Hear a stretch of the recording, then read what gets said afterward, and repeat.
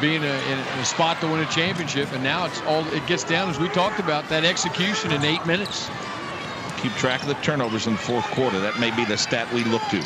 Well, it will be. I don't think there's any question. And then the other part of it is, when you've got opportunities, you have to convert them. Swihart tries to create an opportunity there. She Just does like so, that. and Liz Smith was wide open for the easy two and just threw it up a little short. Just like that. But in transition, Chatard's able to capitalize. But they do get. Schlitzman. Why you miss an easy layup, and you come down, they score. Now they're up 2, but still, you dodge a little bullet there. Again, I said it. When you have the opportunity, you need to step up and convert.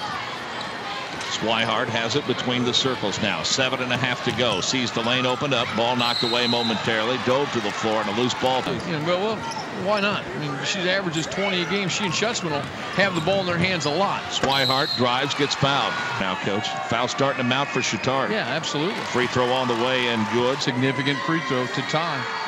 Threw that one up a little hard. Rebound tracked down long by Carolyn Schutzman. Again, it's that ability to play from ahead. It's a mental thing. Tie, go ahead.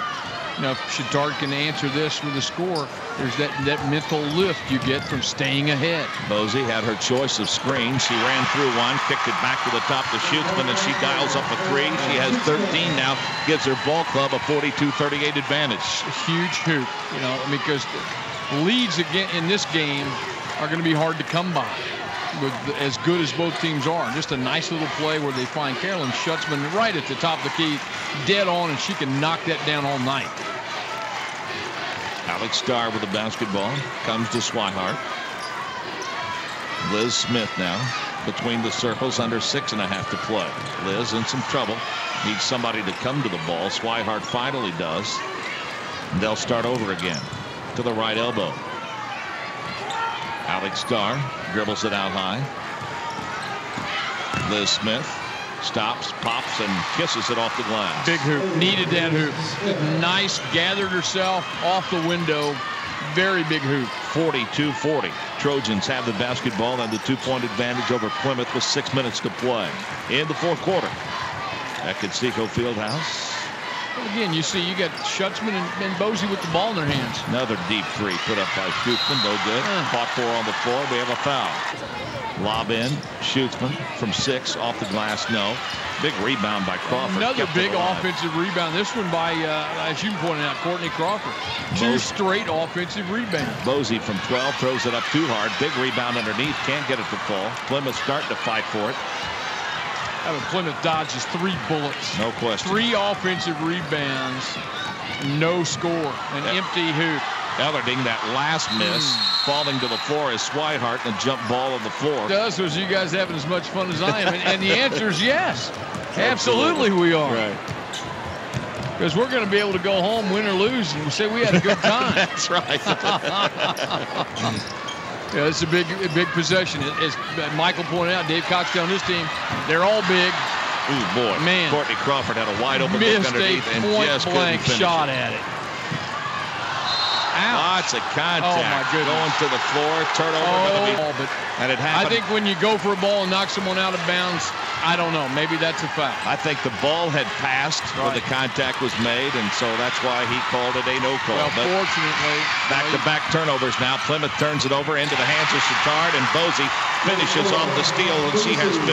See, but that's a huge play. I mean, sure. You take the ball out of your hands now, and now instead of a chance to tie, you're down 4 on the exchange. 44-40. Chatard has the advantage with 4.5 to play. Not quite to the point to where every possession becomes so crucial, but we're darn close. Strong move to the bucket. How about that finish, huh? Alex Starr. Or check that. Brittany Davis with her 4th point off the bench. Really, just a big hoop to step up. You talk about stepping up, people have to, and Brittany Starr really did. 44-42. Plymouth trails it by 2. Chatard with the basketball. A little bump out high and no call. Brittany Davis. Sorry, Brittany. I'm going to make sure I get it right. Megan Gardner. Schutzman into the corner. A flasher in the post. Now driving to the bucket. No call as it's knocked away from Allarding. Ball loose on the floor into the hands of Swihart. Swihart going to try to take it coast to coast. Had an easy layup. It's left in the ball game. Chatard leads it by 2, 44-42, and they have the basketball. Well, let's remember now, both teams understand what close ball games are in tournament play. Both of them know it. Some pressure out high. Allarding with the basketball. Say what, both teams just, really, and you talk about possession being valued, it is now. Back in the lineup, Megan Gardner for Chatard, which is a significant personnel move. Crawford and Allarding playing pitch and catch out high. Gardner falls to the floor. No travel call. Gardner gets it back, drives into the paint, gets her pocket pick. Coming down with it is Swihart, and Leslie will start the offense. Great defense by Plymouth. Great defense to get it back. Now take time, get the great shot. Under 3 minutes to play. Swihart with the basketball. To Alex Starr. Back to Swihart. Starr goes to the floor. They go to McMillan.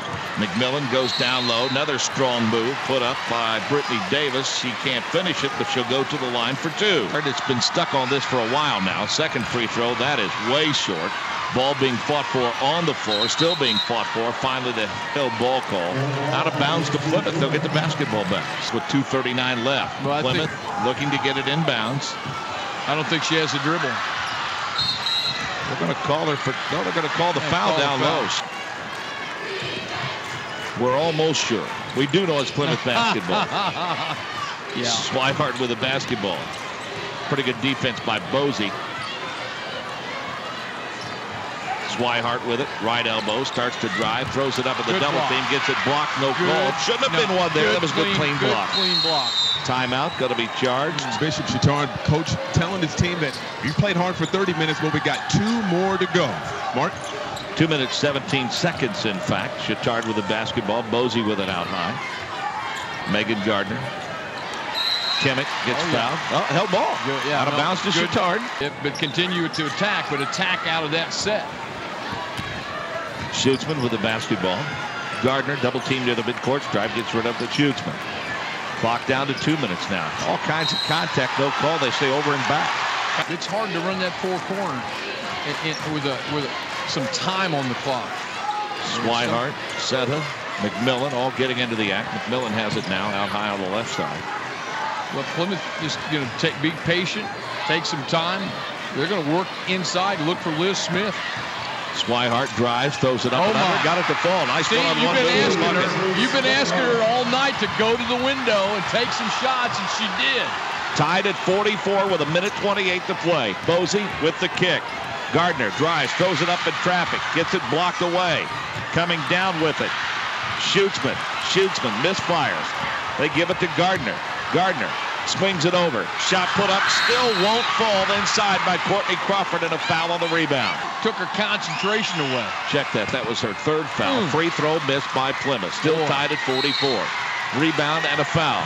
It's easy for us to sit here and do it and say it, Mark, but it does boil down to you need to just step up and make plays. Got to step the free throw line to make free throws. You got to make layups. You got to get rebounds. That's how you win championships. A minute left. Nice drive to the bucket by Shootsman. Ball knocked away out of bounds. Last touch by Plymouth. In to the left of the Chatard bucket. 58.6 seconds left. Baseline drive into a double team. She's in some trouble. Gets rid of it to Bosey. Bosey going to dribble it out. Now get it to Gardner. Gardner slips through a double team, goes to the free throw line, throws it up and gets bumped. You look at the replay, close call. Free throw good. Boy, she calmly drained that one, didn't she? Absolutely. Start. She's fearless. I mean, she gets in the lane, delivers the ball, knows how to win, knows how to play. Up 2 now, 47 seconds if you're Plymouth. No need to panic. Just take the time you need to get the shot. 46-44. Plymouth. Swihart with a basketball.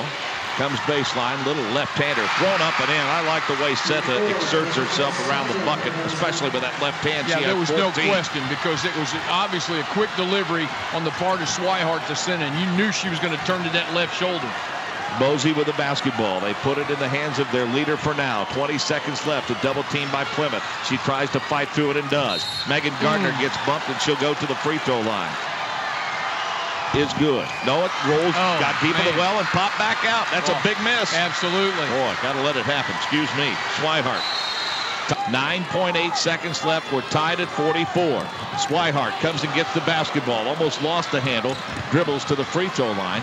In a double team. Has to throw it up in traffic. Got it blocked, but a foul. Certainly does. First free throw on the way. No. I think he goes. On the way. I think he goes. Rolls around it in. They go right here, and Megan Gardner to look for the championship win. Shot put up at the midcourt stripe. Off the front of the iron. No. Plymouth.